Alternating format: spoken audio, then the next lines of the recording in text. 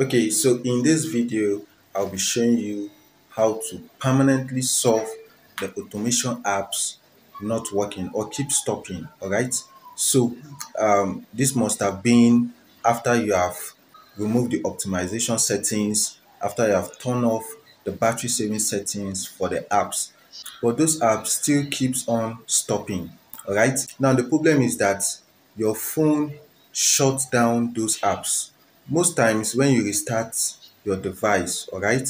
So the solution is that you need to turn on the auto launch for the app, and it actually varies for different mobile devices, and I'm going to show you in this video, so just stick with me.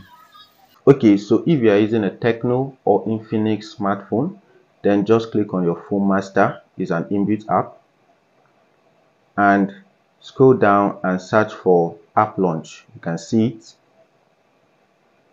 So just select the apps that you want to work continuously on background. So for this video, I'll be selecting the automation apps, and that is it. These apps will auto start on background even if you restart your mobile device. So if you are using a Samsung or Huawei or other mobile devices, then you want to go to your mobile settings and search for launch.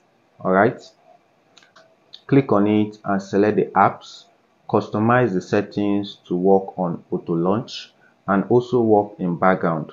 So that is it, and you are good to go. So just select any of this method that suits your mobile device, and let me know if it works in the comment section. My name is Isaac Matz.